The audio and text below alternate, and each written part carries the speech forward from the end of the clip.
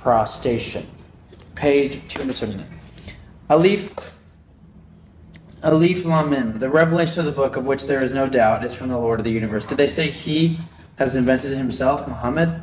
Surely it is the truth from your Lord that you may forewarn a people none has warned before you, and they may be rightly guided. All Muhammad was done was true. Muhammad was just warning.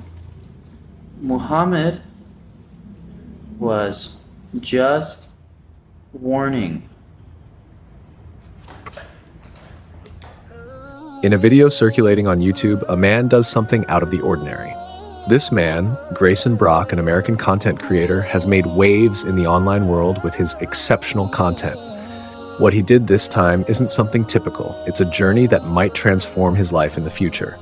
The video on his YouTube channel documents his remarkable feat, reading an entire Holy Scripture in one sitting. This is not an easy task, as not everyone can accomplish it. However, what truly grabbed the public's attention was his decision to read the Qur'an in one go.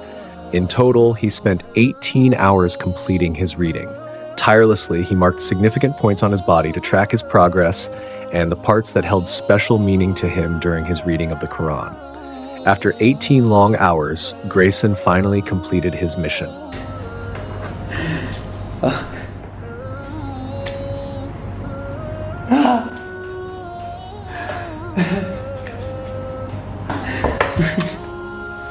From his reading of the Quran, he distilled 3 key insights that were profoundly meaningful to him. First, the importance of reverence and obedience to God without associating any partners with him. Second, the necessity of self-restraint from worldly desires and living in accordance with divine guidance. Third, the duty and virtue of being good to one's parents, as honoring one's parents is a core tenet of religious teachings. I wrote these like 15 minutes ago because I got the themes of the book. The first one being to fear God. That is the first theme of this book. It is essentially having a deep respect for God. Number 2, don't follow your desires.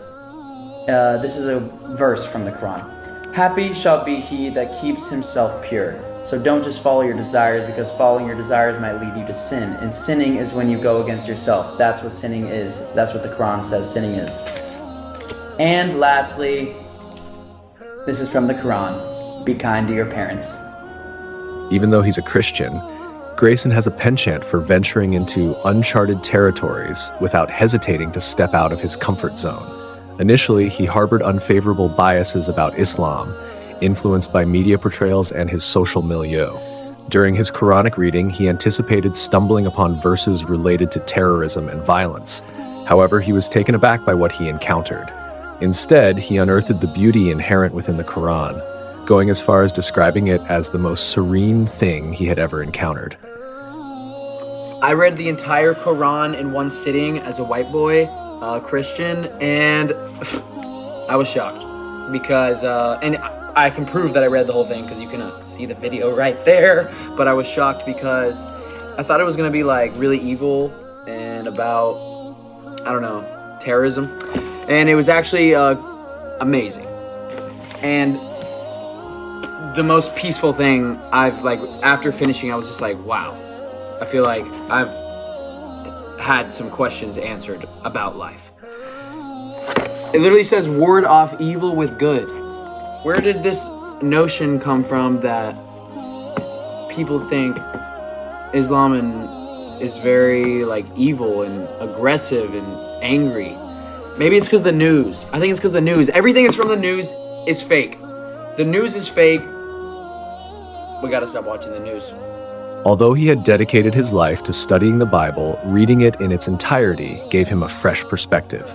He was taken aback by the severe acts depicted in the Old Testament, which he found crazy.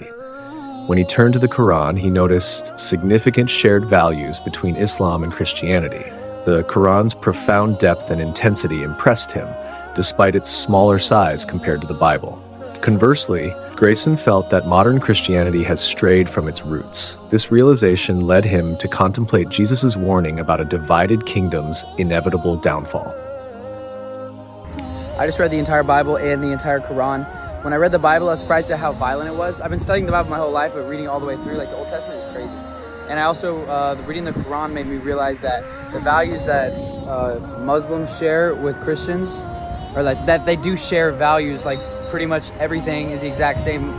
Islam and the Quran is just a much more to the point. It's 1/10 of the size of the Bible, so it's only 10%. Much more clear cut, as you can kind of tell, like in Arabic and Muslim culture, they're more strict, or they're just like, there's no bullshit, basically. They don't mess around with all this time, and you don't disrespect the Prophet Muhammad, and you don't disrespect Islam.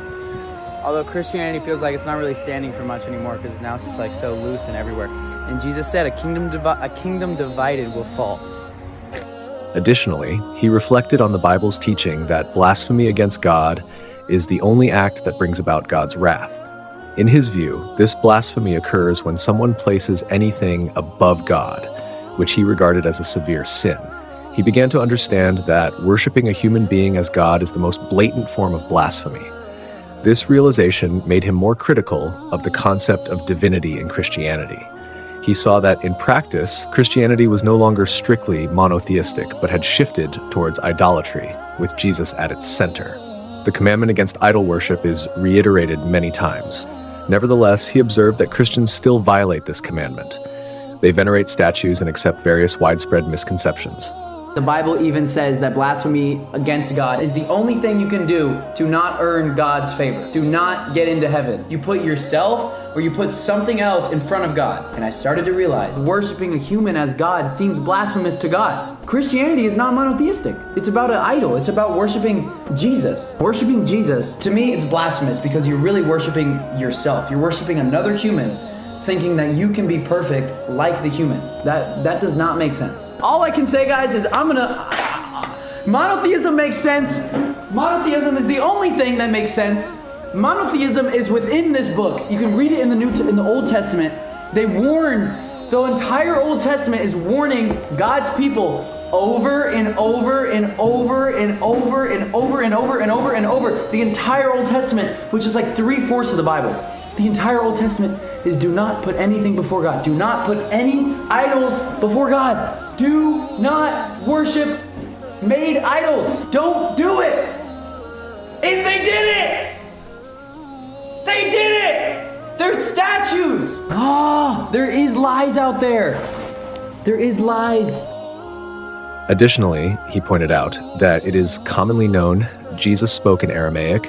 He previously cited a prayer from the Bible where Jesus instructs his disciples how to pray to God. What struck him was the realization that Jesus himself prayed to God, and when suggesting that Jesus was not God. Our Father, who art in heaven, hallowed be thy name. Thy kingdom come, thy will be done on earth that is in heaven. That's the Christian prayer, and Jesus told his disciples how to pray. And it starts off with our Father. Jesus was worshiping God. And Jesus spoke Aramaic. You know how he said God, how you say God in Aramaic? Look it up. Allah.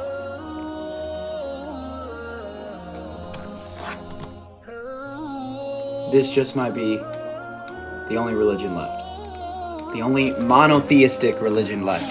Truly monotheistic. Monotheistic means following the one creator, one.